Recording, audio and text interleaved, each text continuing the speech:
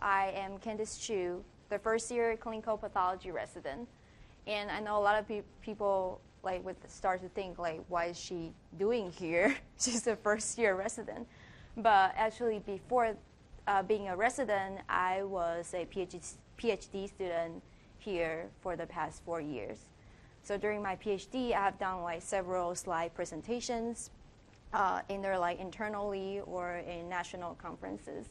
So I think I had some experience in how to preparing a good slide presentation that I can share with you today. And we also have 5 short practice sections that you can practice those techniques on your own. Then we can discuss as a group. So first, I would like to talk about the concept. Let me find a laser point. Yeah. All right. The concept of slide presentation, for me, I think a good presentation has 3 major factors, which is clarity, appearance, and the topic. And by clarity, I mean that you should have less words as possible on your slide. I know that a lot of people would feel like you should put as much as you want to say on the slide, but actually as an audience, especially as like me, I'm easily distracted audience. So I prefer the slide to have less words on it so I can stay focused.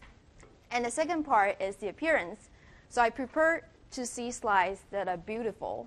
I think we are all sick of slides that have blue background and yellow titles and white words. Every time I see those slides, I'll be like, oh my God, again.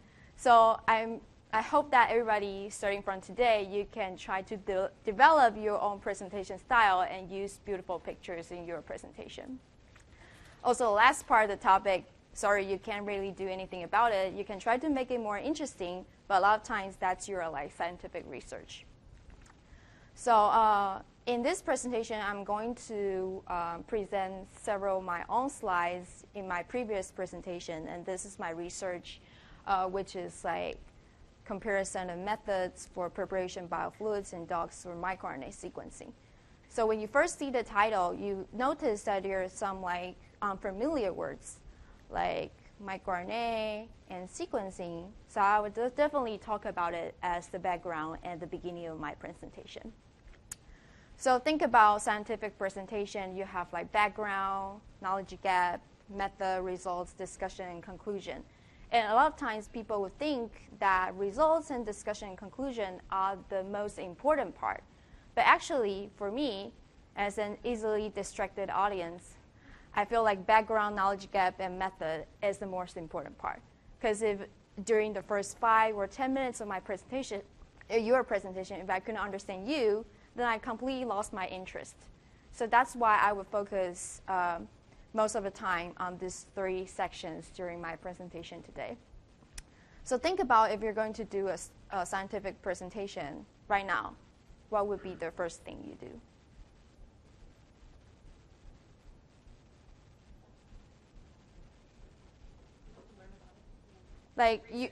You already have everything.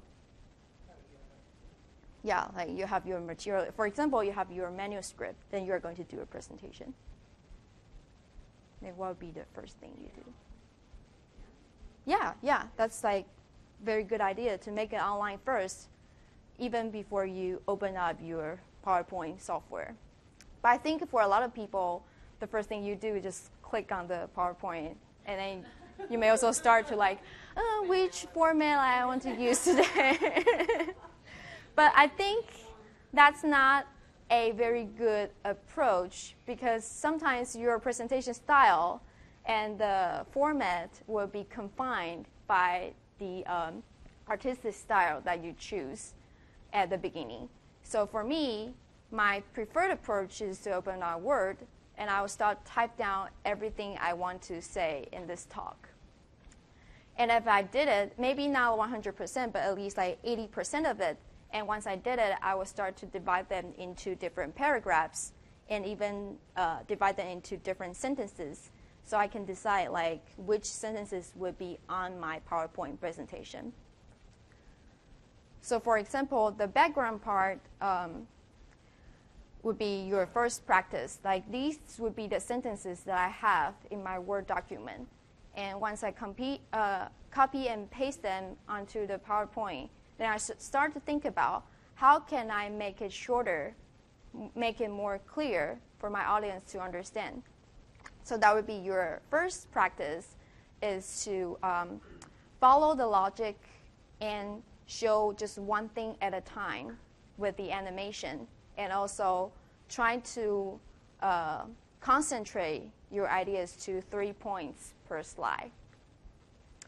So let's start to do it. How can you modify practice 1? Okay, awesome. So I'm just gonna share my modification, and it doesn't have to be the perfect one, but just like as an example of how to shorten it. So in my presentation, I would be like, hey, microRNA is a small 21 to 25 nucleotide long non-coding RNA. And I would talk about its function is by binding to the mRNA, maybe verbally saying that it's binding to the 3' UDR and will lead to degradation of the mRNA. And also I would talk about multiple mRNA targets, like one microRNA can bind to multiple mRNA targets, and one mRNA target can be bound by multiple microRNA. So just an example of how to shorten it, but still cover most of the content on the slide. All right. So to the next part, the first part we talk about how to make it shorter and only show one thing at a time and keep it as 3 main points per slide. And the second part of the talk, we're going to talk about how to incorporate more pictures, especially high-quality pictures in your slide presentation. So for this part, I would like to use knowledge gap as an example, because when I think of knowledge gap, like I like to visualize everything. So I think of knowledge gap, picture image in your mind. Maybe like you see virtually there's a gap between mountains and there's men try to cross the gap. So there would be some image that you can use in your presentation. So trying to find that image online. The first thing most people do would just go to Google image and type down gap. You want to find it. But not surprised, you'll find a lot of gap like this one. But there are some tools that can help us filter out the pictures on Google image. I don't know if you have used it before, but I'm going to introduce you how to use it. So if you click, there's a tool button on the top of the screen, right here. And you can just try Google image by yourself on your computer right now, so you can follow along the talk. Right? There's a button called tool. And if you click on it, there are several options you can choose from for usage rights. Because not every picture,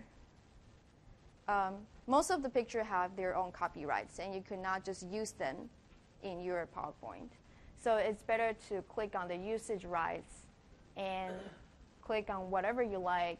In this example, I will click on the most liberal one, is labeled for reuse with modification. So you can feel freely to use this image because its copyright is like at the lowest level. And then after that, you also want to click on size and click on large. Make sure you get large, beautiful pictures. So by now, you have less the gap, but you have more other pictures. And you even have like anion gap picture, which you don't want to use in your talk.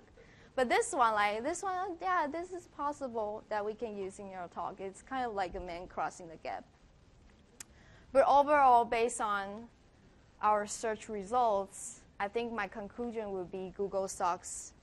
Like, you can't really find good pictures in your Google image search. So I'm going to introduce you several good websites that you can find high-quality free pictures. The first one is Unsplash. You can try to type down its name and Google it. Yeah. Google it. Yes. Okay. So on Splash, if you search gap, then you find more useful pictures that convey concepts you can use in your slide presentation. And also there's another website called Pixabay. They also provide stunning free images for you to use in your talk. Okay, once you go to this website, you search gap, and you find more pictures. And what's interesting is that Pixabay also lists pictures from a non-free website, which is called Shutterstock. So if you click on any of them, they will lead you to Shutterstock's website, and you need to pay for those pictures. But sometimes you feel like these pictures are better than these pictures. But that's also depends on your personal preference. So for me, I feel like, oh, this snail perfectly describe my mind in crossing the knowledge gap in my research. So for example, if I want to use it, I'll download it, put it in my slide, and maybe like horizontally flip it so that my logic, my image can follow my logic when I present my idea. So I will start from here, going back to my research. I always said the reason why I do this research because we only have low RNA concentration in limited volume of the biofluids in dogs. But then if I can optimize the RNA isolation method, then I can get adequate RNA concentration from my limited sample. Then that would be the knowledge gap that I cross in my study. So just a simple visual tools that you can use to express your idea. All right. So the second part of more picture is the use of icons. I'm like super big fan of using icons. For example, you can use it most likely in your method section or in your case presentation when you talk about the subject. For example, a boring case presentation would be like, hey, I'm going to talk about case. That is a 12-year-old Labrador Retriever mix with a lethargy, anorexia, poor body condition, and have anemia and leukocytosis noted by the referring DVM. But with the use of icon, you can make it more attractive and more vivid for your audience. So like, hey, this is definitely a dog, even though you're not paying attention, you know that I'm talking about dog, and it's probably a Labrador Retriever. And also, it does not feel well. It has lethargy, anorexia, and poor body condition. And also, I pointed out there is some blood work that has already been done by the RDBN. You see blood and report, and I also talk about it has anemia and leukocytosis. So these are the ways that you can make your presentation much better than just having words on your slide. So where are you going to find those beautiful icons?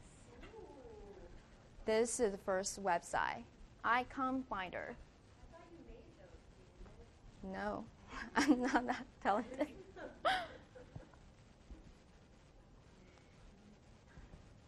All right. And also their second website, iconstore.co. This one is also very good.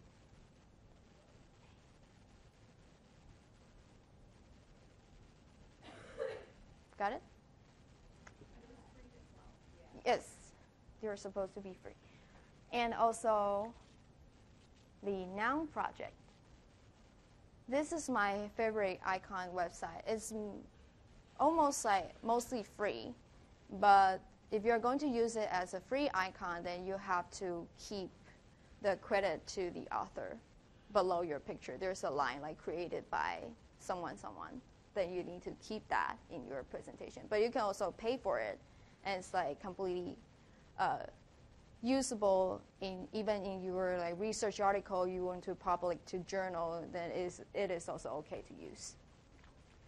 And the reason why this is my favorite icon website is because it can be incorporated in your PowerPoint software. So you don't have to have your Google Chrome browser here and have your PowerPoint here. You can actually search for those icons in your PowerPoint. And I'm going to teach you how to do it. So going back to your PowerPoint, and I'm using a Mac, but I'm guessing it must be similar between Mac and Windows. So there's the button called My Add-ins. Have you found it? It's under Insert in My Add-ins. And click on See All. And it should lead you to a new window that has all the Office add-ins, and you can search for it. So just type Noun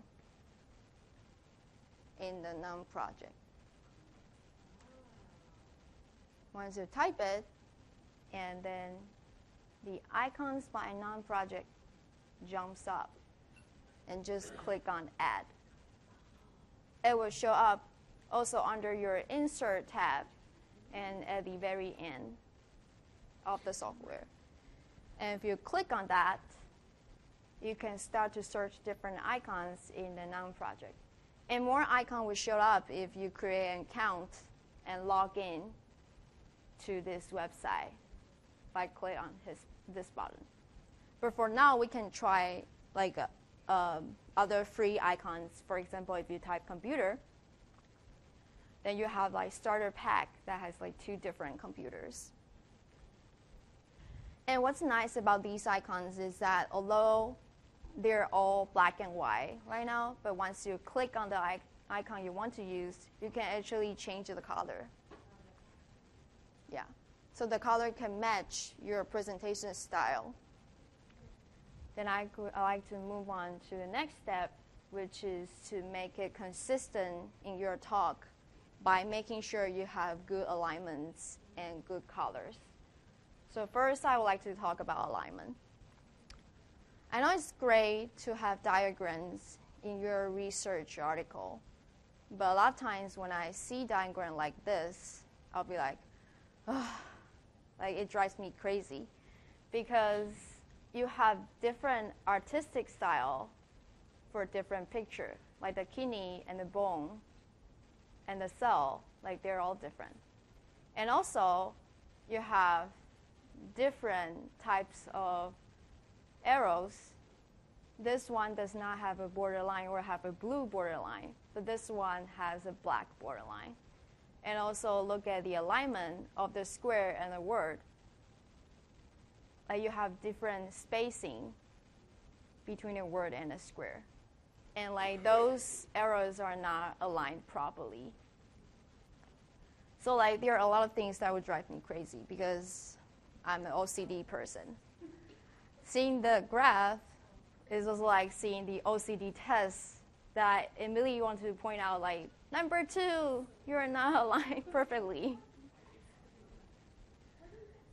And also like the third triangle, like you're much lower than the rest of a, like they all drive me crazy. Okay, so I'm going to show you how to do proper alignment in PowerPoint. So for example, you have the practice number 2, which you can practice for manual alignment. I think it's like pretty easy for you because you do it every day.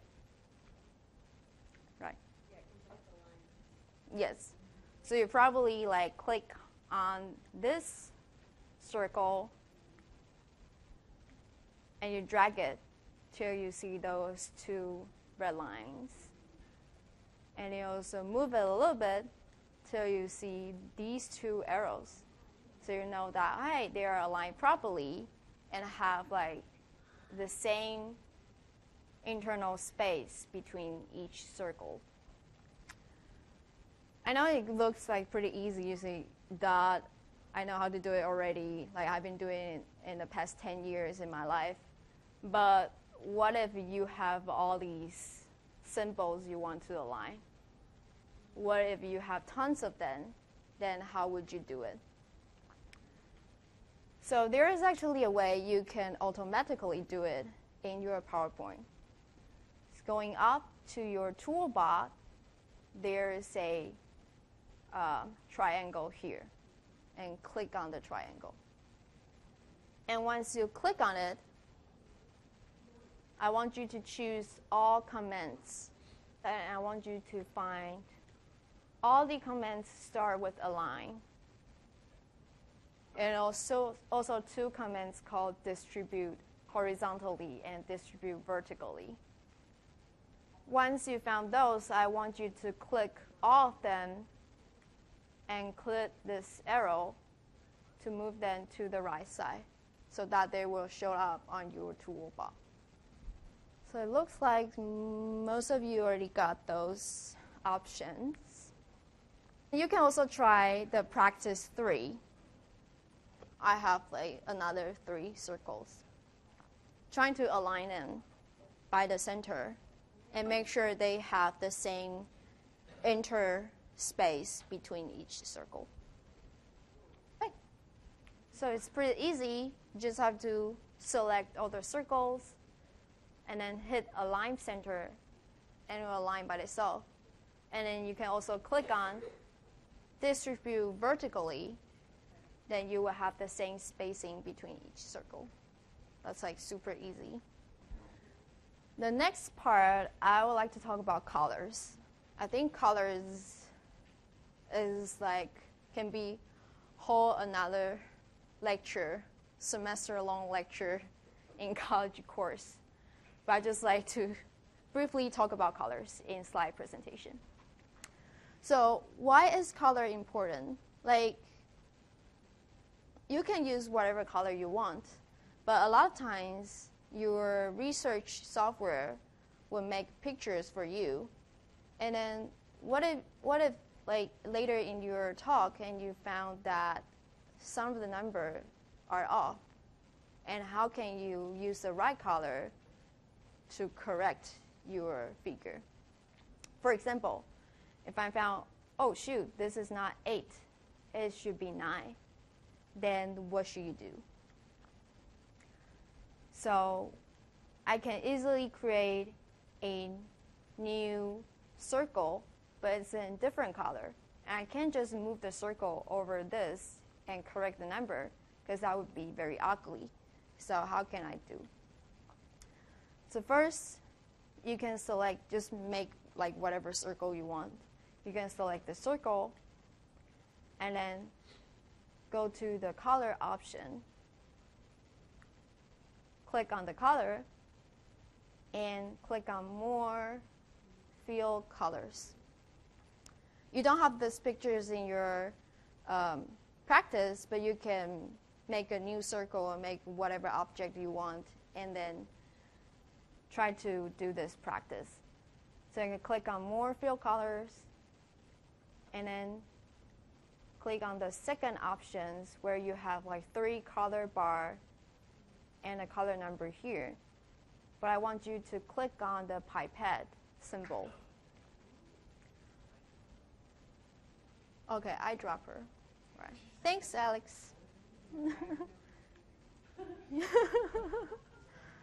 Okay, so click on the eyedropper and then move on to the picture or to wherever it is on the same screen, and then this tool will capture the color you like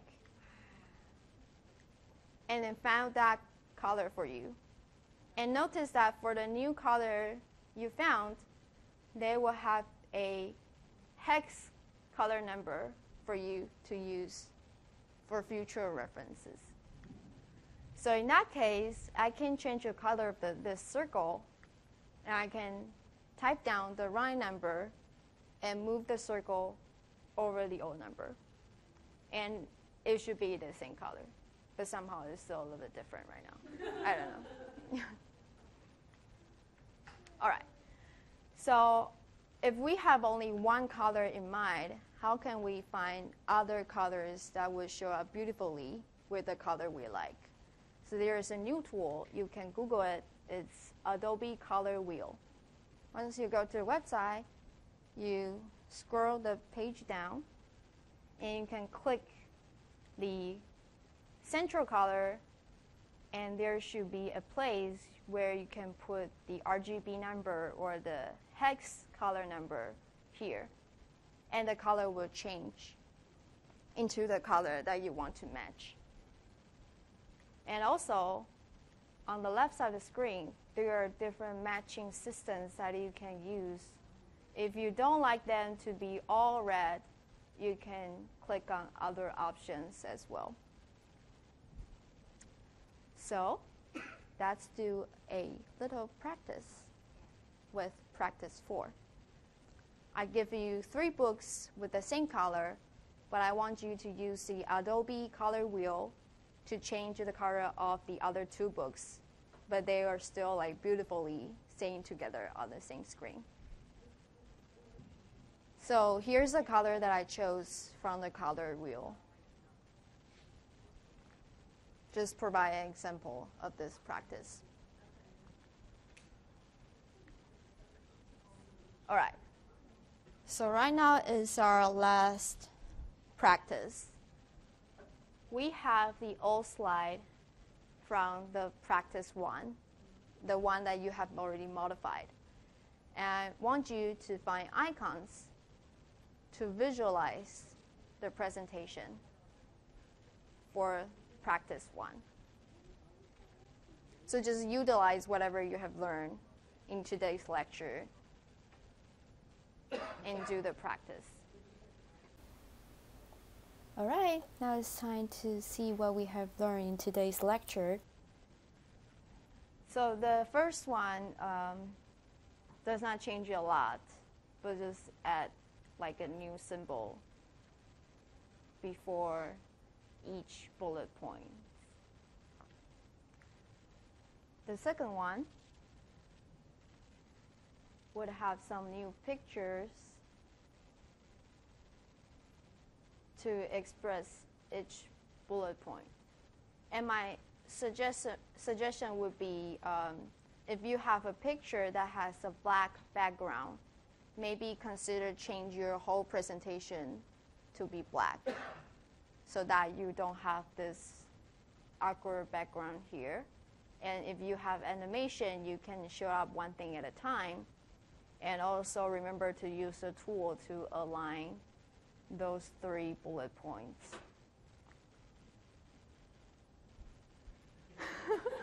Why do you have my dog?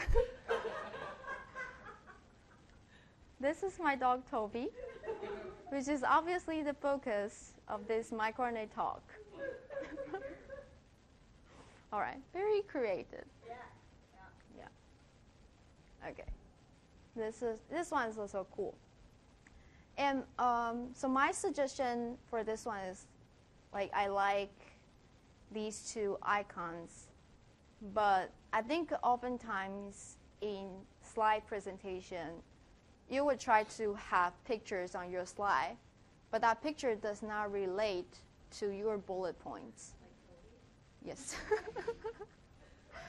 So I hope that if you have this icon, then that bullet point better to be something related to medicine.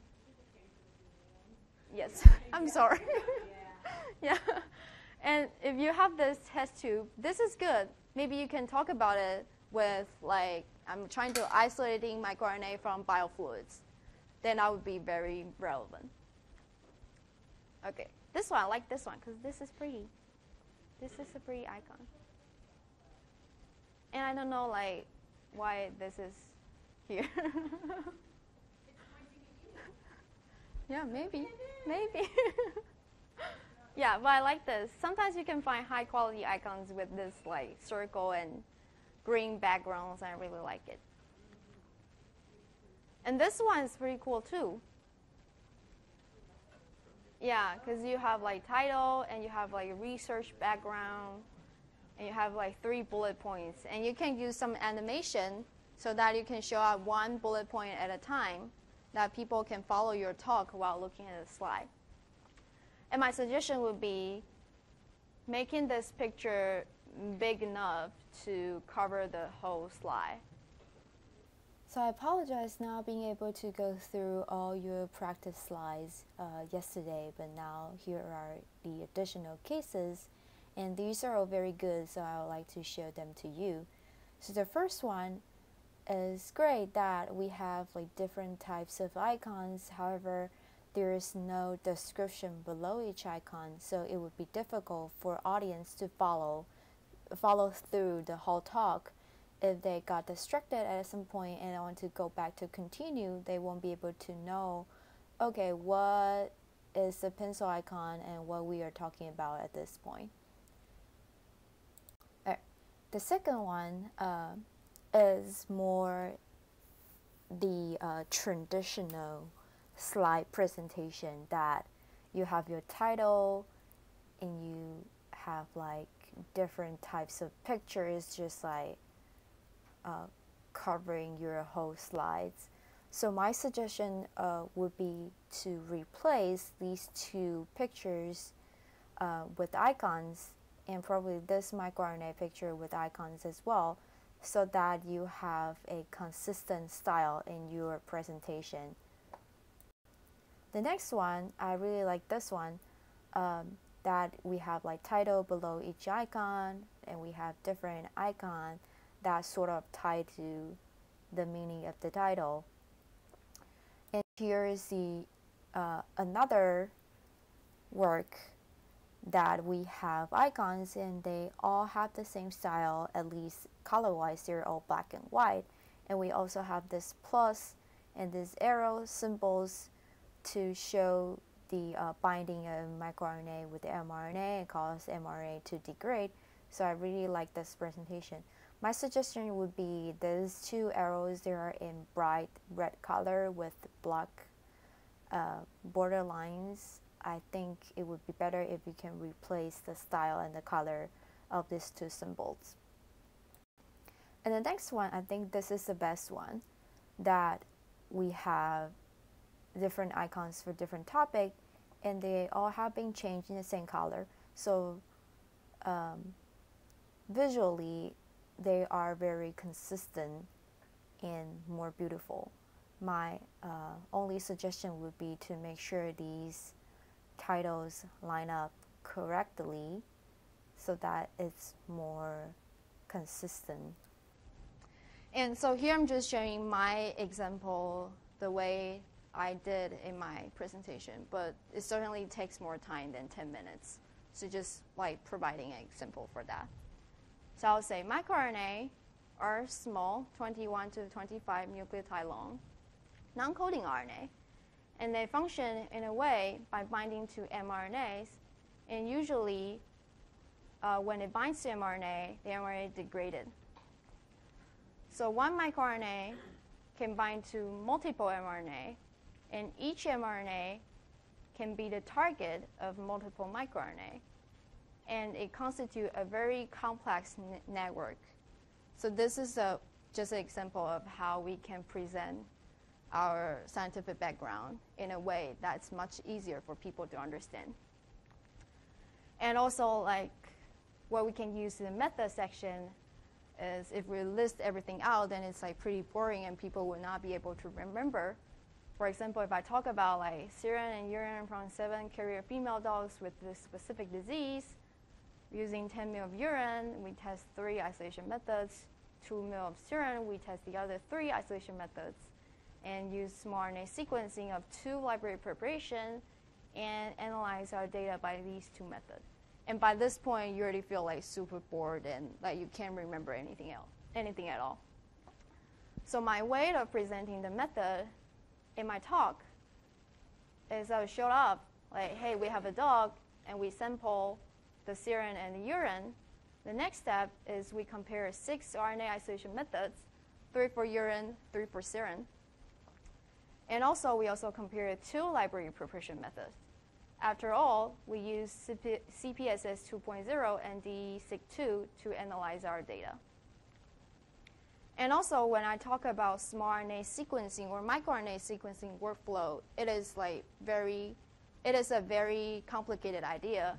Usually, you have a diagram, and you talk about, first we start with the RNA preparation, we isolate and purify the RNA, then we do the library preparation, and then we sequence our sample, and we analyze our data. But it is still pretty boring, although it's relatively easy to understand by using a flowchart.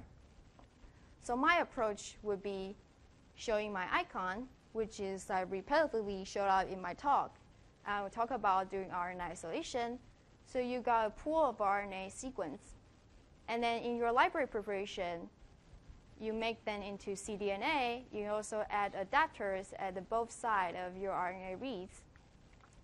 And during the sequence, the complementary nucleotide bind to your sequence, having a fluorescent signal to be a raw data. And after the analysis, you'll be able to know which microRNA bind to which part of your mRNA. So just wrapping up our talk today, first, I think the important point is to realize how backgrounds, knowledge gaps, and methods are important for your audience and important for your talk. The second part is how we can put last words on our PowerPoint slide by following your logic, just showing one thing at a time, and keep it down to 3 major points per slide. The last part is to have more pictures, especially high-quality pictures, high-quality icons, and also to make sure you are consistent throughout your presentation with your alignments and the colors you chose. So that's the whole presentation. And again, I put out my email here. My office just at the 2nd floor, the clinical pathology lab. So if you have any questions, just shoot me an email, or you can discuss with me by the end of this talk. And hope you enjoy my talk today. Thank you.